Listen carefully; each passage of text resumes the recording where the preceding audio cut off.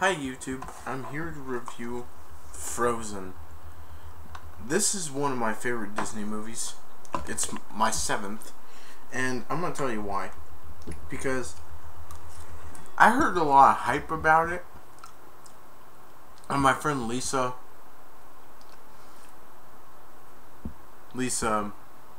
Ford, if that's her last name, how you pronounce it, her name's Lisa, Disney 65 fan, asked me a few times, have I seen Frozen, and I said, I haven't seen Frozen yet, so this is just going to be a little history. I had heard so much hype about it, and I just never got around to watching it in the theaters.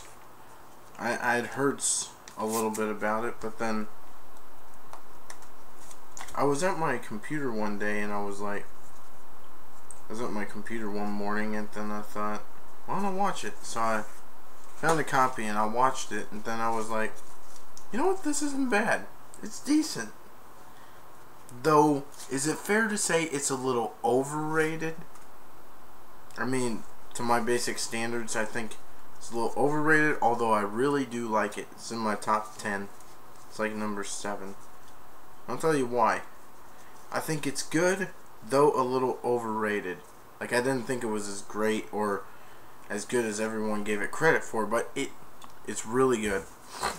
It's one of my favorite Disney movies, and I'll tell you, alright, most of my reviews I tell the plot, but here we go. So it starts off with men working on ice, and they're working with ice and like chopping it, and then later you see a girl named Anna and Elsa. Anna and Elsa are little kids.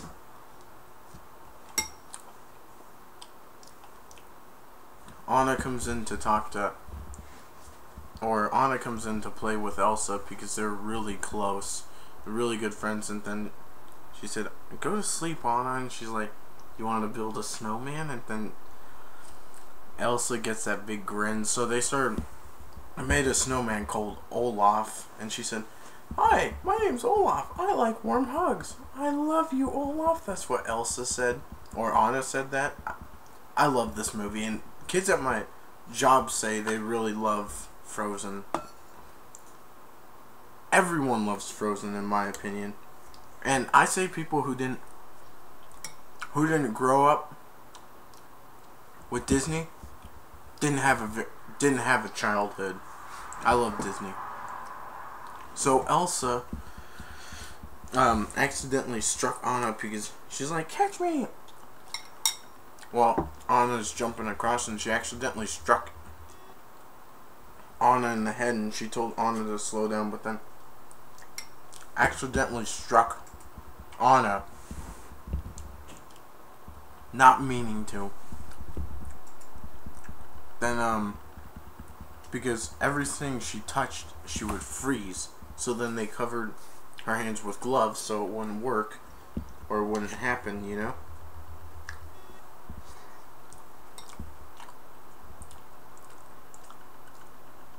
So basically, they put Elsa away, and then Anna would always come up and say, do you want to build a snowman? And then she'd do that song. And she's like, go away, Anna. And she's like, okay, bye. Then the mother and father went on vacation. They took her to Trolls, and they said that if you're struck in the head earlier, it's better to thaw a frozen head than a frozen heart. Yeah. So then they moved out to the mother and father went away, and it was said they were going to Rapunzel and Eugene's wedding off of Tangled, which is my favorite Disney movie. Hold up. So they said they were gonna go. It was said they were going to Eugene and Rapunzel's wedding, and Eugene and Rapunzel actually made an appearance in Frozen. If you didn't see that, you'll see the back of their heads as the coronation's coming up. And the sunken ship that Ariel and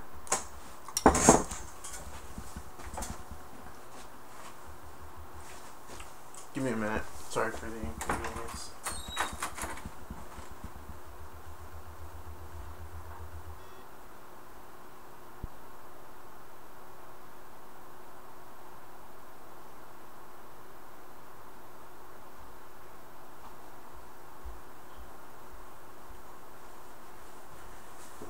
In this film,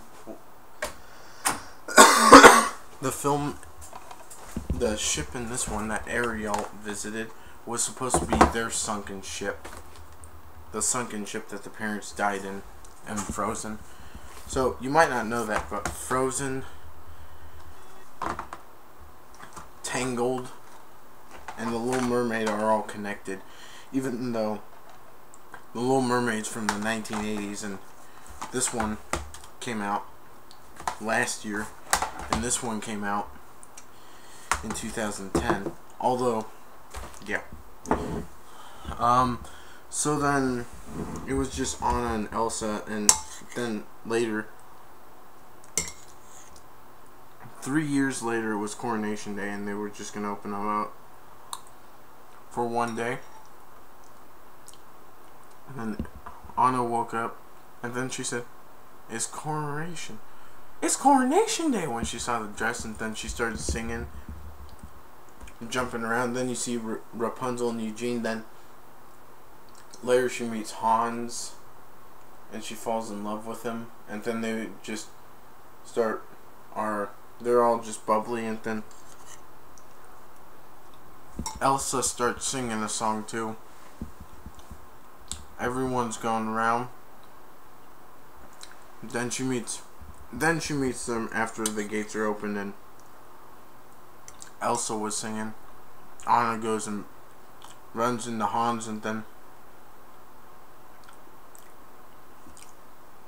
they were having so much fun. And then, yeah, this is the silly part. He said, will you marry me? And she said yes. Anna said yes, and then the brothers would go and live with them. But Elsa didn't appreciate that. And then she said that Elsa's only good at shutting people out. That's what Elsa said. And then she did the sorcery, and they said sorcery because they saw all the ice. And then Elsa ran away, and then they followed her. Anna wanted to go follow her, so she took a horse, but it didn't work. And then she went into a store.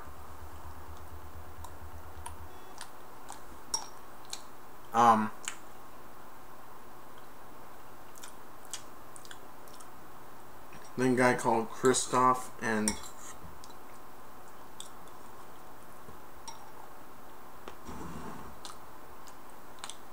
was doing a business of ice, but all Arendelle was covered in ice. And then Anna also was singing a song saying "Cold didn't bother me anyhow." That actually plays on the radio now. Yeah. So they're going, and then they meet Olaf, or Kristoff gets kicked out for calling the guy a crook, and the guy's like, to him, he's like, and Kristoff is just like a little itsy bitsy bugger, a little itsy bitsy human. And then he said, let me do some wild deal with this crook. And he said, what did you call me? And he got kicked out for calling him a crook because he would just get the carrots for his reindeer Sven. And then number 2, he couldn't get the ropes, and everything would be $40 altogether except for the carrots. The carrots would be $5 and then $40 altogether. And he said, $10's all I got. And then he said, that will give you this, and I'll throw in a little visit to work, or something like that. And he said, a crook. And then he kicked him out. And then Anna bought him all the stuff, and then she threw the carrots in too, and she said, we leave now. And then they started leaving, and then he was telling her that she was being silly for wanting to marry a guy she just met, saying it's not true love.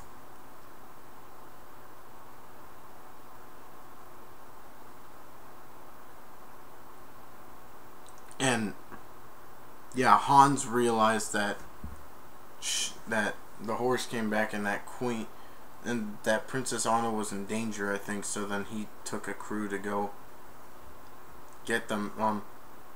Elsa, Anna, and Kristoff meet Olaf the snowman. He was alive, and he didn't have a nose, but then he got the nose with the carrot. That was funny.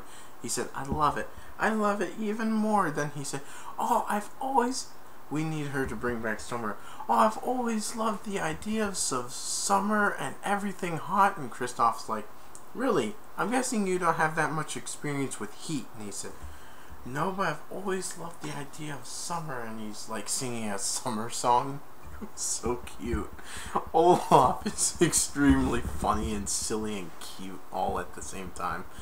He was bubbly, a bubbly snowman. That's what you need. And then the funny thing is, so she tries to climb a mountain. He said, "You don't know anything about climbing mountains." And she said, "Says who?" And she said, "I'm going to talk to my sister." And she said, "Please say I'm almost there." And she falls. She was barely there. So then he said, "I found a staircase that leads just up there." And then they went to go meet Anna or Elsa, and she said, she said we could be that way again, but she was scared that she would strike Anna again because she had flashbacks and said no. But then she struck Anna in the heart. Excuse me. She struck Anna in the heart, which the trolls said was a worse,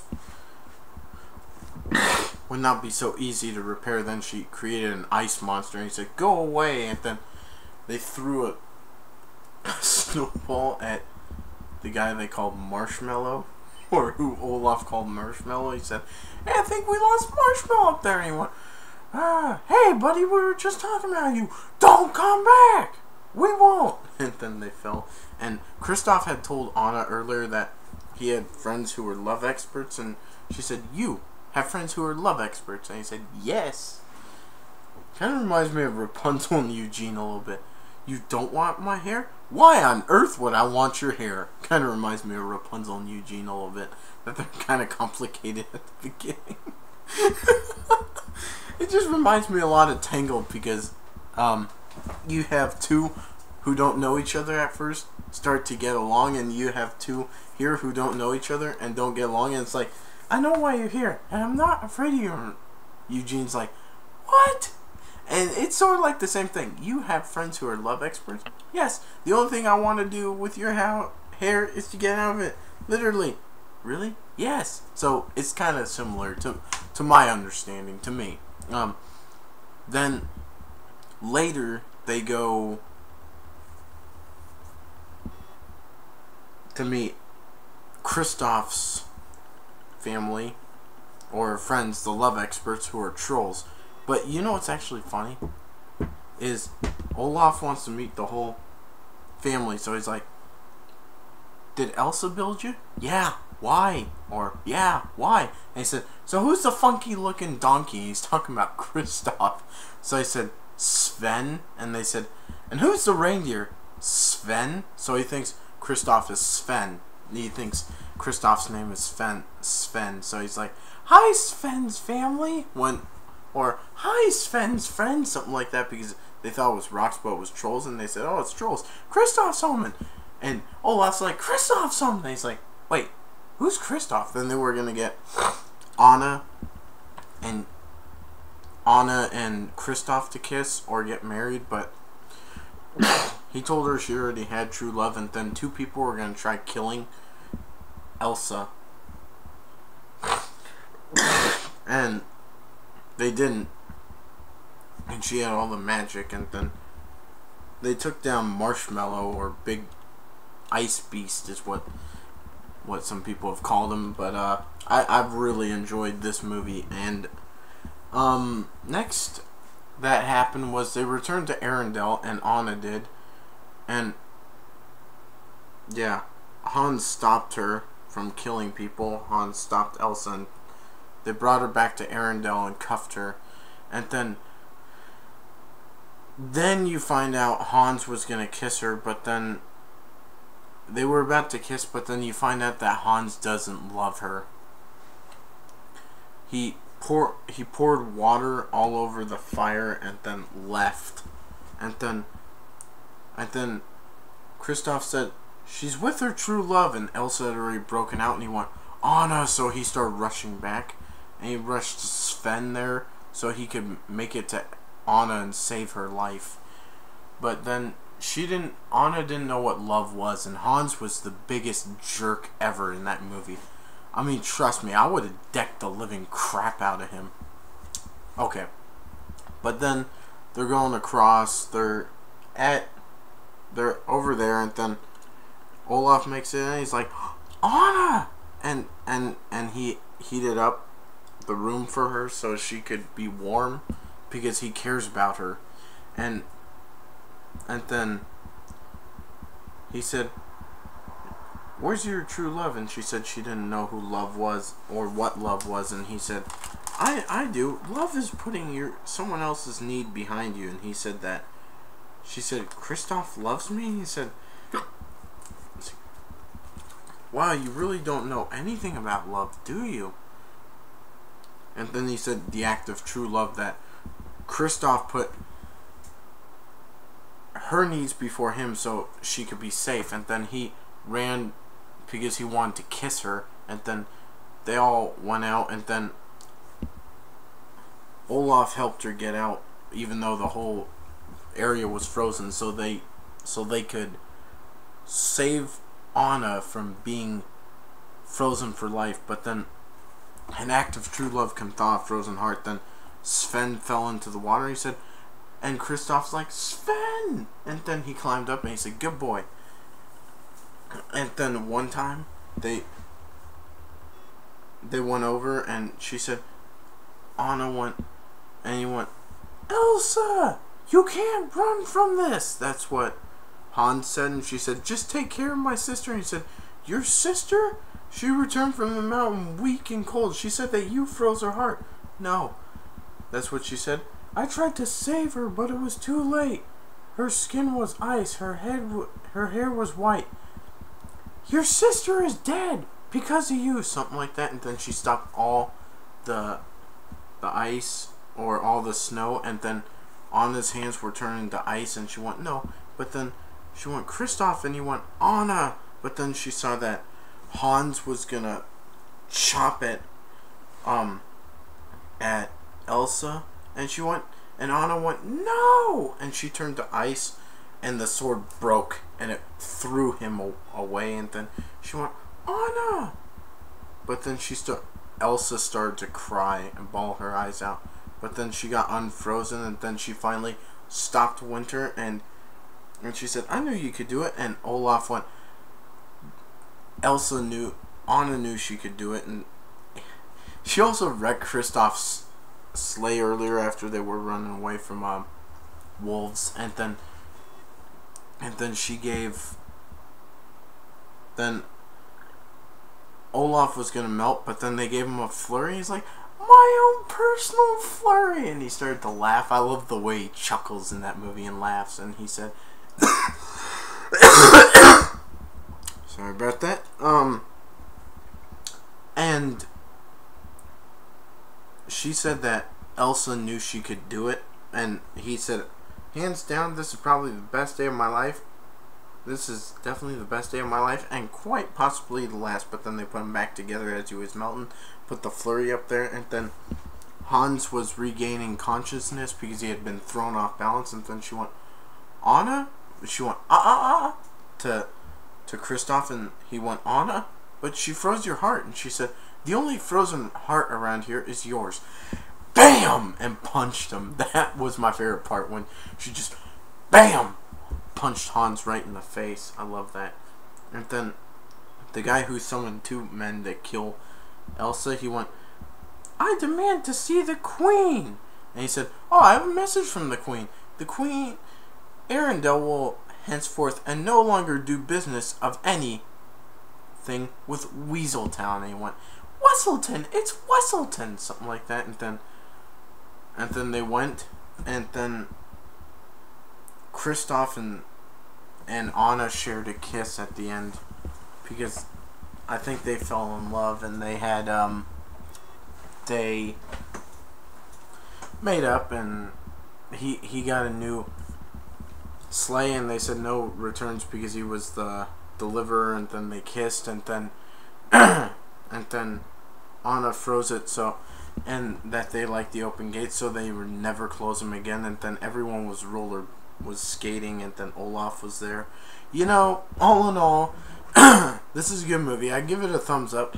But I'm gonna show you something. Sorry for the inconvenience.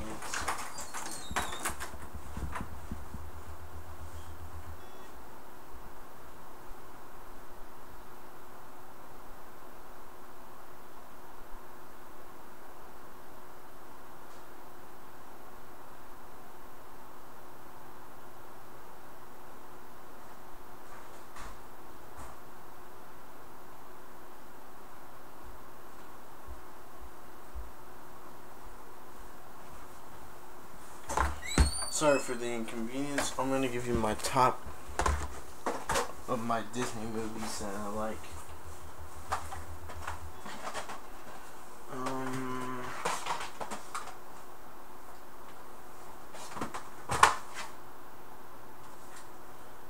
Let's see, do I have my top 7 here? I'm not sure if I do. Not sure where I would find them, but I'd have to tell you, even though I do have my top 7 somewhere, but they're not all here.